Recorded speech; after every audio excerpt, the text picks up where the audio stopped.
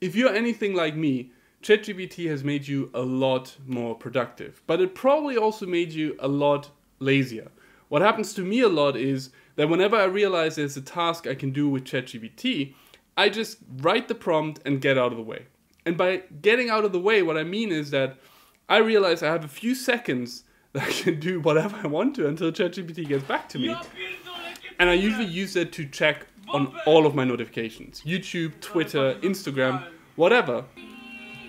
Which usually leads to me realizing like 15 minutes later that I completely forgot about the task that I wanted to do.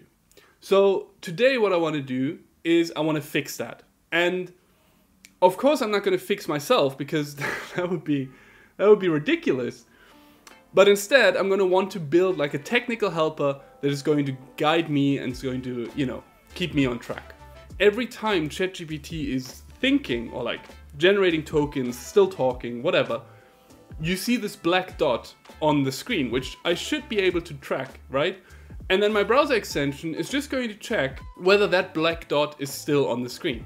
And as soon as it disappears, I want to bring the user back into that tab and maybe also play a sound as well to just signify that, that ChatGPT is done, and then you can continue.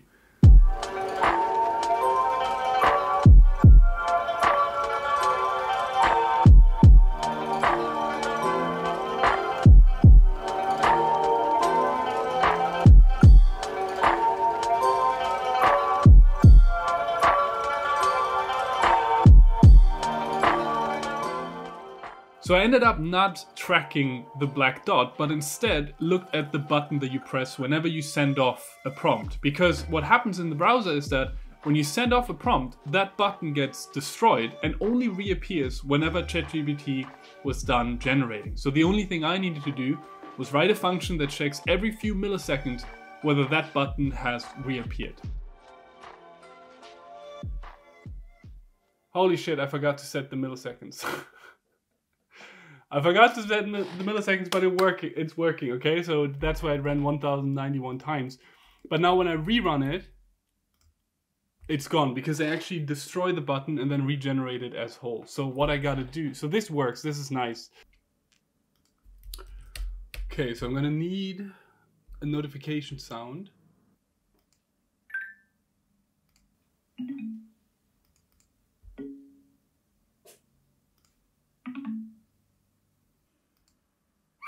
Oh my god. Okay. Oh, that was accidental. Okay. Ha! Okay. All right, that's it.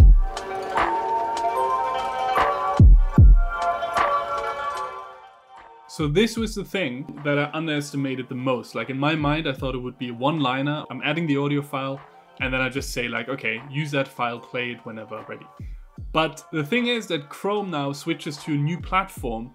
And on that platform, it just got incredibly difficult to play that sound. And I tried for quite some time, but I couldn't figure it out until I just said, fuck it.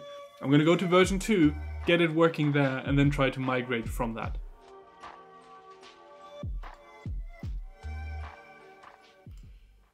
Okay, so let's just see whether this would work with Manifest version 2. Let's try this out.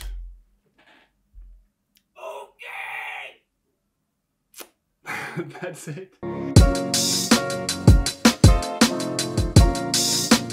Now the last thing I actually had to figure out was how to navigate back to the Chat-GPT tab when it was done. And this was actually the trickiest part probably of this project, because when you're writing a Chrome browser extension, you're basically handling multiple scripts and you have to make those communicate with each other to get this done. Otherwise you won't be able to move back to the tab you came from. So this took me a little while, but then I was ready for the final demo. I don't have a good feeling about this. Well, let's see. I'm sorry too. Okay! Yes! All right. So that that works. I'm gonna ask a longer question now.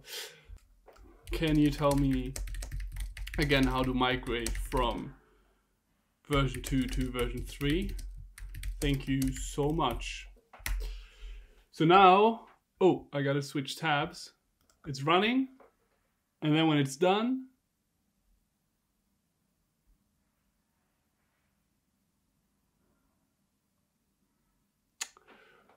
nothing is happening. Okay. Oh no.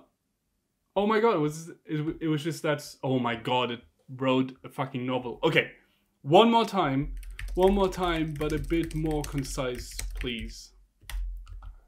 15 seconds is what that took. Okay, now's the one.